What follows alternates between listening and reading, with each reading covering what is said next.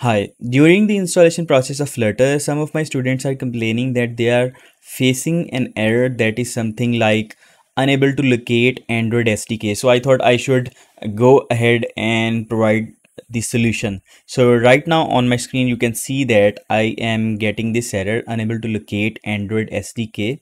However, I have installed the Android Studio, but still it is not able to recognize the Android SDK path. So to resolve this problem, what we need to do is that we need to add the Android SDK path into the environment variable.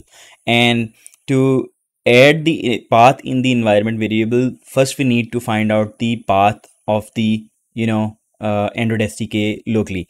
So first of all, let's find out where is the Android SDK located on our system. To know the path, what I will do is that there are multiple options, by the way. The easiest one is that you start the Android Studio. So I will click on Windows button and start the Android Studio. And after starting this, we will go to the SDK manager to find out the location of Android SDK on our system. Okay, so the Android Studio is started. So what you can do is that if you click on this SDK manager button on the top, you will be able to see SDK manager. Whenever you will open this, you will see that it is by default selected Android SDK. But if you are not able to find out this Android SDK, what you can do is that you can search out SDK here as well, and this will give you the option to choose Android SDK here.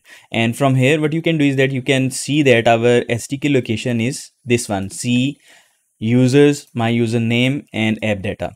So for you it can be something like app data local and Android, but in my case this is my path for Android SDK installation.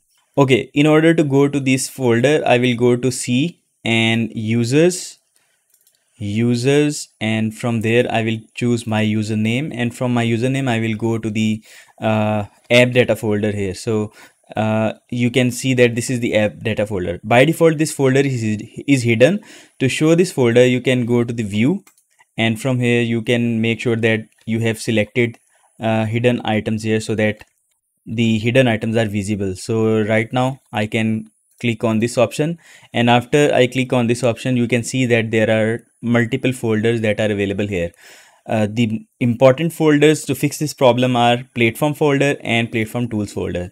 So what you need to do is that you need the path of this platforms folder and also the platform tools folder. First, let's copy this path. So what I will do is that I will click here, and this will make sure that this is editable text, and I will just select this text and press the Ctrl+C from my keyboard so that this text is copied. Okay, now once the text is copied, what I can do is that I need to add this into the environment variable. So you already know that how to add any path into the environment variable. So to open edit environment variable window, what I will do is that I will click on Windows button from my keyboard and type in env.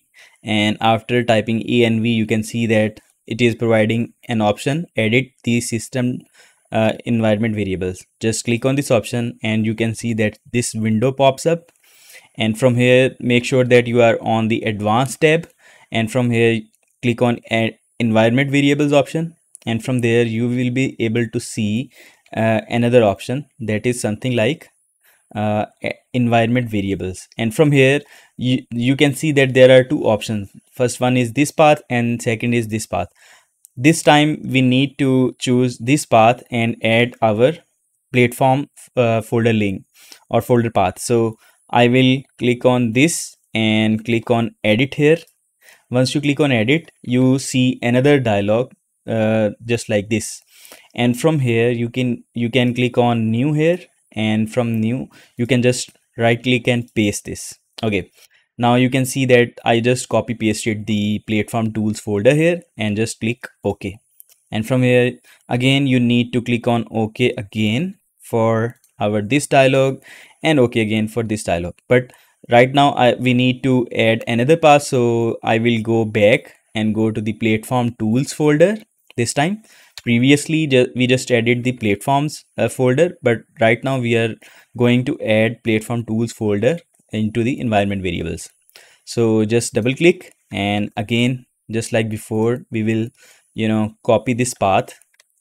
And after copying this path, I will go to the uh, environment variables again, and this time again path the same way, and I will click on edit. And after clicking on edit, I will just add new entry and just copy paste this, press OK, press OK from here, and press OK from here. Okay, so now let's test out our command for Flutter doctor again, just like before, and let's see if this can solve the problem.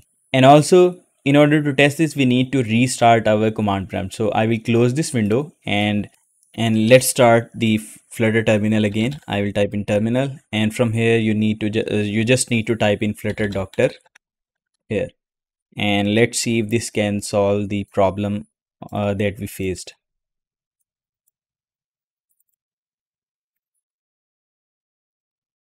Okay, now you can see that the Android SDK not located or unable to locate SDK problem is gone, but now we are facing another problem, that is Flutter Doctor Android licenses.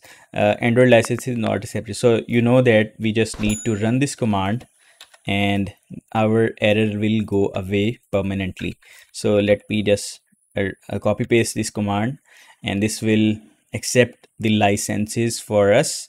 We might need to press Y a couple of times here so that uh, this goes away.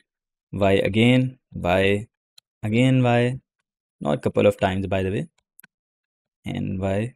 And now if you run the Flutter doctor again, you will see that uh, everything will work fine, and now you are able to move forward and learn or implement Flutter apps development. By the way, make sure to check out my detailed playlist about Flutter so that you can get comfortable with Flutter apps development. Best of luck, and if you have any questions, make sure to write it in the comment section and I will definitely reply you back.